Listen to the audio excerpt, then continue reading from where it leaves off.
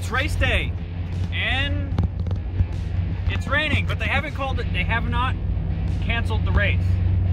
15 minutes ago, as of 15 minutes ago, they have posted saying they're still racing, the races are still on. The sun is out. 2 hours and 20 minutes till, you know, they're supposed to start. That's enough time. I don't know. We got the car on the trailer. We want to race. We're already this far. We're fueled up. Yeah, for real. So we'll see. We got several miles to go anyways down this road. Maybe it's not raining down there.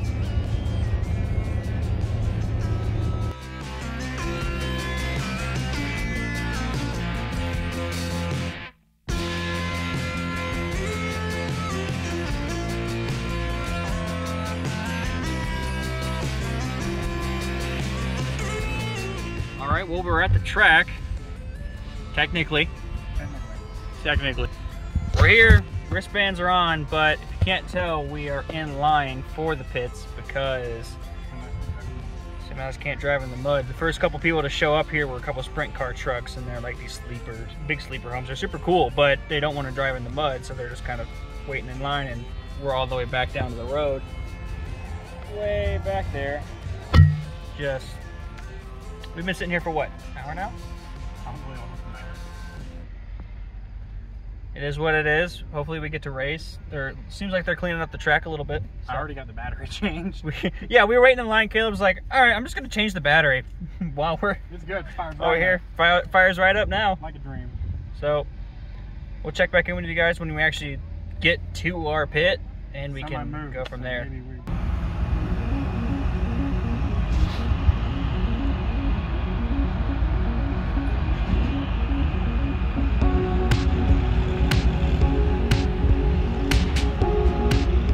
Okay.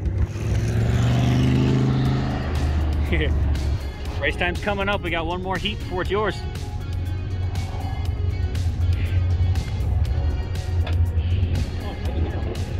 You can hear them? I can hear them working. Nice. So receiver's working. Everything's good. Tech guy talked to us. A couple things. We need to get some safety things for this. All of the bars. You're looking through a cloud. Yeah. Yeah. Oh, lovely. Yeah. I guess it's better than looking through dirt, though, at the end of the race. Yeah. All right. Plan is try not to die. Turn left. Yeah, see what this whole dirt thing's about. That's gonna be interesting. I'm nervous, like super nervous. I don't blame you. I'm nervous for you, man. Don't think, just do. Don't think, just do. Weston Smith and Richard Frisbee. Field as they head down into turn 3 wrapped up. As we get ready to take the green, Sport Compact heat number 2. And we will see the green flag here. And off the good jump early, Joel Liebling around the outside makes a 3 wide for the lead. He's going to now be going for second as Frisbee gets cleared for the lead. And Liebling now is going to get a nice drive off of turn 2 and take the lead for third. Right, coming within Corey Bridges. Who's looking for third. On that outside as well. That outside looks pretty hooked up tonight. As Pritchett now looking for the outside of the okay. He's going to be looking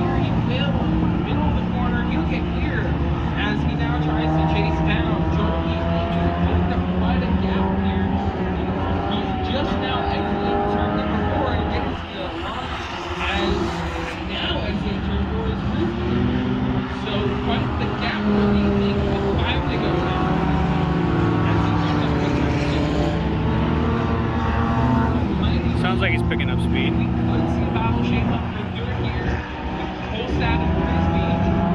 Colstat kind of looking a little high in there.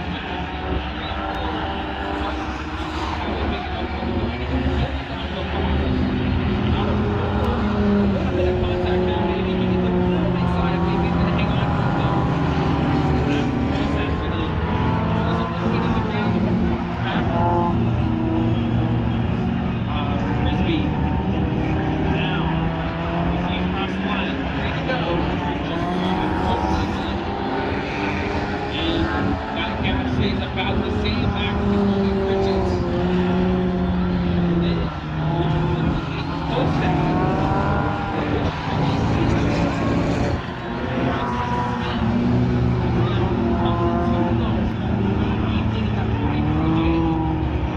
Defending track champion. Followed by Colby Bridges. Out of two. There you go. And a little bit sideways there, but Frisbee doesn't allow both sides to both sides. The back third. Frisbee will be clear on the bottom, but a nice crossover. Both sides to the right flag on there. And we have a third race. Both sides to see the crossover here. Not this time, as now in the turn 3 leader.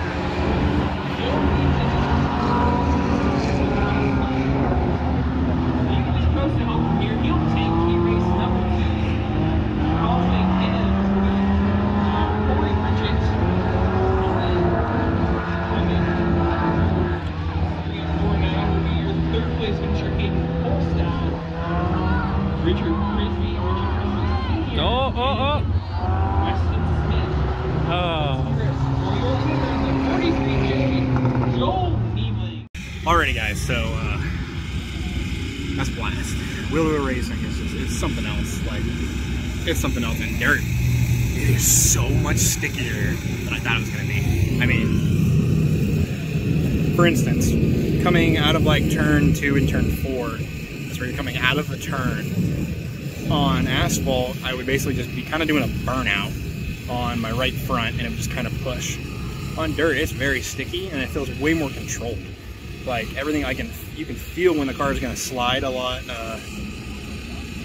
I don't know, a lot easier. You can feel it, a lot smoother. You're feeling. I don't know, kind of hard to explain, but way stickier than I thought. That's my first impression. First time in 2 years, Cody. It's been 2 years since I've been wheel-to-wheel racing.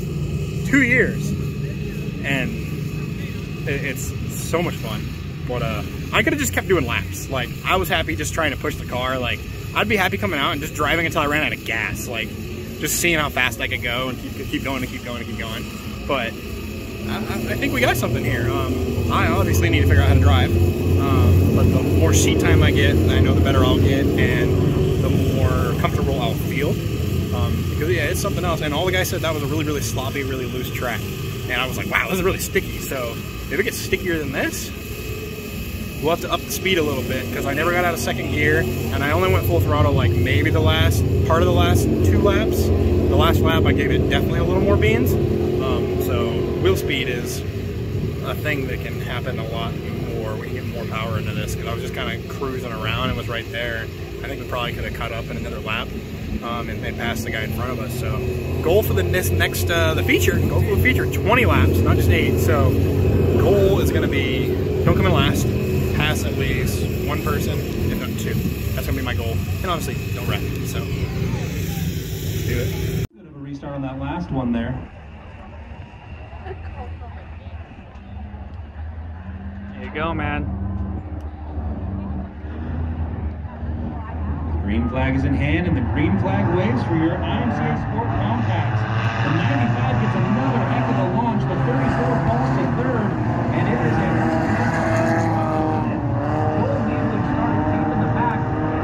Smart, take it easy in the first laps. There you go. Already follow Niebling. 2, and Brady Lorenz has a massive lead. Justin Hust, after starting in the 6th position,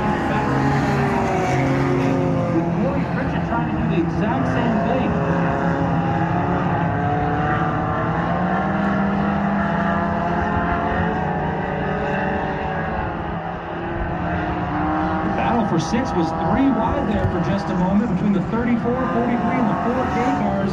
But Jim Garrison right now is battling all he can handle.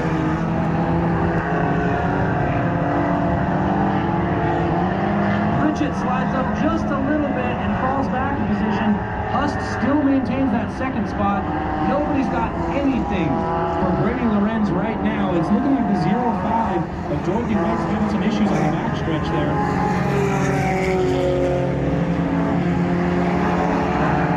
0-5 is slowing down, and we'll bring out the yellow flag, and we will re-rack them, stack them, and get ready to go.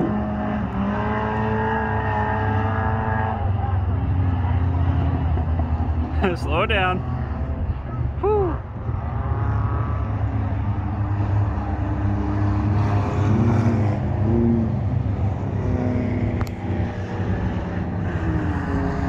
Rick Bishop is looking great in that All right, 14 back to it. car.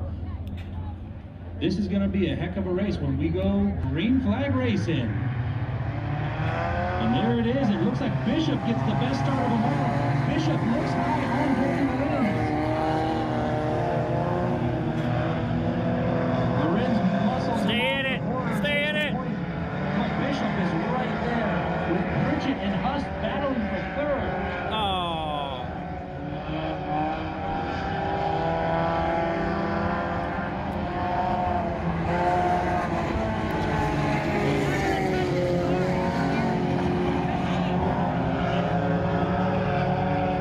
Hust gets a run on the high side, but he is not able to take advantage of the run quite yet. Coming into 3 and 4, Hust really throws it in there, looking high on the 14 car. But the 24 gets the run. The 24 of Richard is looking good. Oh, here we go. Get up. Needling in the 5th spot. After falling back a little bit, making his way back up, the veteran is showing his Get up, skills get up. trying to work the cars. Brady Lorenz is setting a blistering pace with 14 laps remaining. In the 7th spot, I slipped. Get up, get up, get up. Yeah. Weston Smith gets back around him. And Needling is looking high on Richard for the 4th spot. Evans is going to wicked run down the backstretch. Watch for him to throw it into turn 3 and 4. Hard to try to take that 4th spot.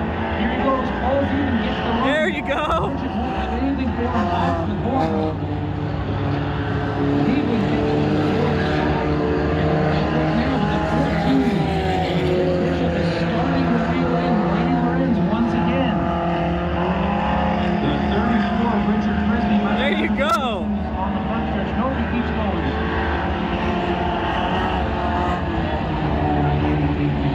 Joel Needling, both the 34 and the 008 get together. 34 is trying to stay loose in front of the leader. The leader of the Brady Lorenz checks up. Rick Bishop keeps his foot in it and is right there. He smells the lead. Can he take it over coming out of 4? Needling runs high in the marbles, loses a spot to Pritchett.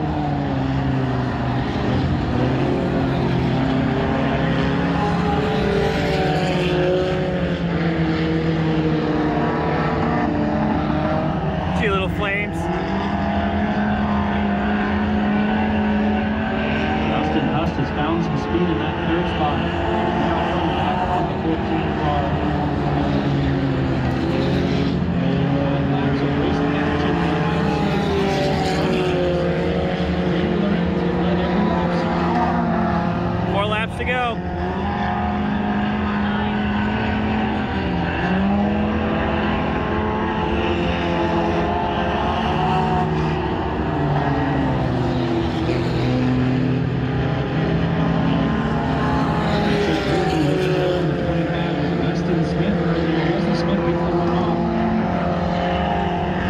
He doesn't have enough gear. He's hitting the rev limiter. Justin Hust on the outside. Him and Pritchett battling with the lap car right there. Needling seizes the opportunity and makes up some ground. He's really moving now, though.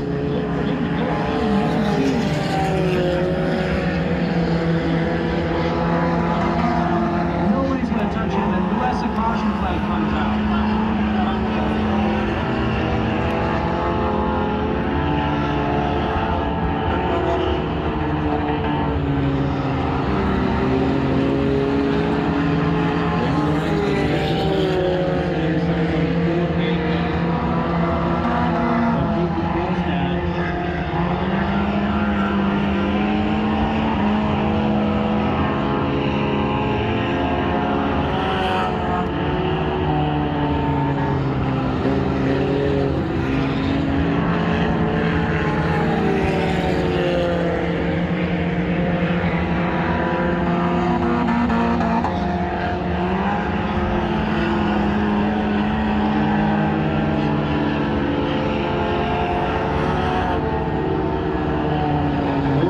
racing action left. Good, Justin Hust. That's the leader right behind him, I think. Rick Bishop is currently moving the lead on the second place, excuse me, on the third place car, while the Wild Child is laying waste to the rest of the field tonight. Niebling going to look low on the 24 Pritchett. Pritchett doesn't have to line. Oh! Isn't quite able to take the run yet. Look for him to do that in the next lap. Here's here down to 2 laps of racing action left. Lap traffic is playing a massive role with the 3rd, 4th, and 5th place cars.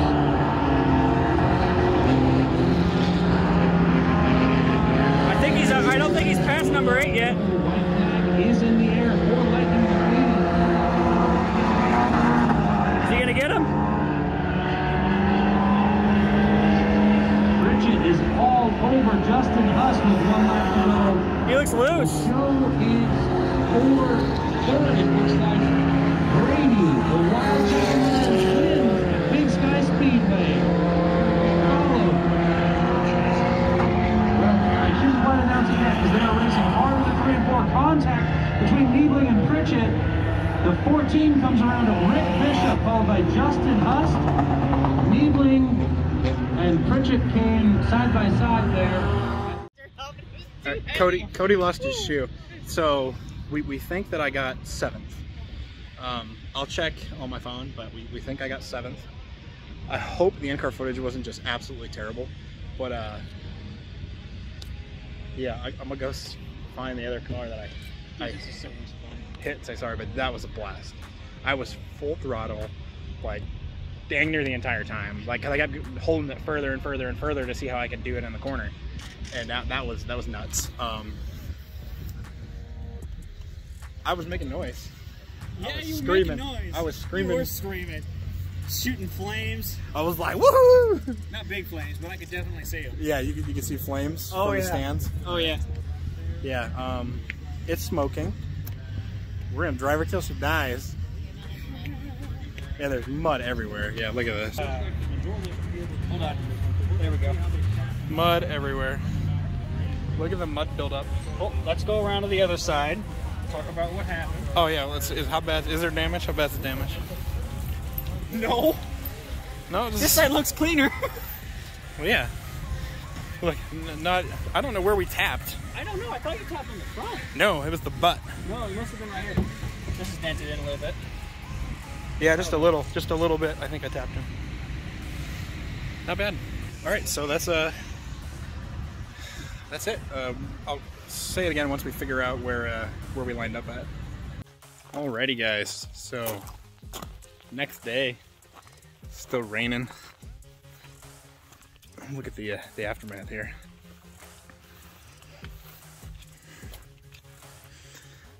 She's covered in mud. Just look at that. Loads of mud.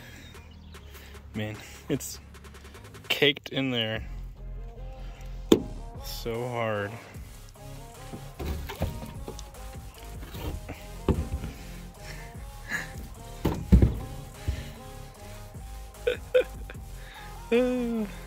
Like the shock builds it up. That's great. It's like running slicks anyways. All the dirt that's on them. I mean, it's everywhere. Just completely covered. Huge bits of it. Oh, that's awesome. So I absolutely had a blast. I had a ball. It was so much fun. Officially, I did get 7th place. Yeah, we watched the video and then we looked at the results. And yeah, 7th place. So I'm pretty stoked with that. Started in 11th. There was 12 guys that came out this weekend to do it, and I started in 11th in the heat, in the feature, the 20-lap feature. And then yeah, I guess 2 guys DNF'd, or they didn't finish, or they were just way behind me. I don't know what happened. And then we passed at least 2 guys. So 7th place, hell yeah. So the next race here in Billings isn't until like July 6th, 7th, or 9th, something like that. But there is a race up in Belgrade, which is near Bozeman, Montana. We might go to that one. Also, Daytona, my little brother, he was there. He helped strap it all down and everything. He caught the bug a little bit watching it. Cody, we know, already caught the bug, so now we have 2 more cars to build. So we're trying to find some cars, either pre-built, and modify them. I would like to get 2 more Cavaliers. That way we just all share the same parts. But if not, the Fords do work. Cody really wants to drive the Ford. Yeah, I mean, I'm considering the little black Focus that I bought, even using that and stripping that down to build just one too. But yeah, it was pretty competitive. I'm very happy with that. In the straights, it was definitely as fast as pretty much anything there, especially like the guy that won last night, the guy that we tapped. It's the Red Lightning McQueen car. So yeah, I'm very, very excited that it has the speed. So I'm gonna try 3rd gear next time, and we're gonna see if we can keep more speed through the corners and everything like that. But thanks for watching, guys. I hope you guys are enjoying our circle track racing now on the dirt. Hopefully we get a couple more cars ready, so then that way we can just do it. It's good, cheap fun. Go find one. If you're here local in Billings or in Montana, anywhere around Billings or Belgrade or even Sheridan, Wyoming, we're gonna go down and race there too. They have this IMCA Sport Compact class. Has to be like 2.2 liter and below. Has to be front wheel drive, can be auto or manual. No variable cam timing, no VTEC, nothing like that. But yeah, simple, front wheel drive, 4-cylinder. Strip it out, put a cage in it, enjoy, have fun. Not really allowed to mod it in any way. Dirt track running these tires, you're good to go. So like, share, and subscribe. We'll see you guys next time.